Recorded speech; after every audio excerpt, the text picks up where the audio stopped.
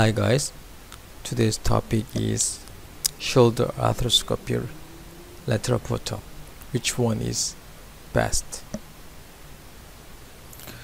This is lateral photo is about 2 centimeters from the edge of the acromion. This one. I'll tell you later about other photos. Okay. This is coronal view of shoulder. You can see the acromion and the humeral head. This is subacromial space. There is 3 bars over there. Okay, just distal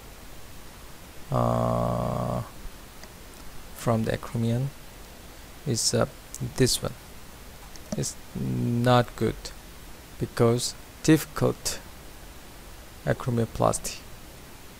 Good view for rotated cup because you can look down the rotated cuff, but poor view of subacromion because it's too close from the acromion.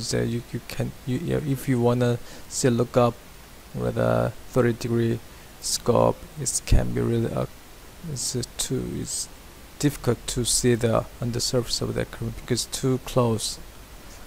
Middle one,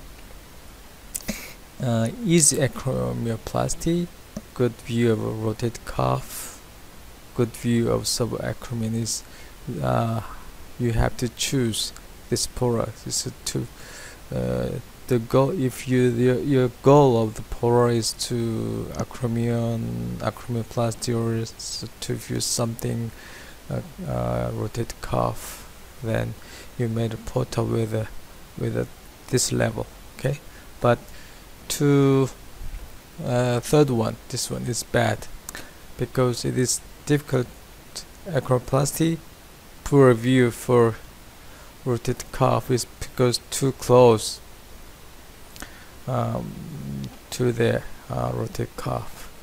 Good view of subacromion, but it's not enough. So I recommend the middle one. You better choose that. Thank you.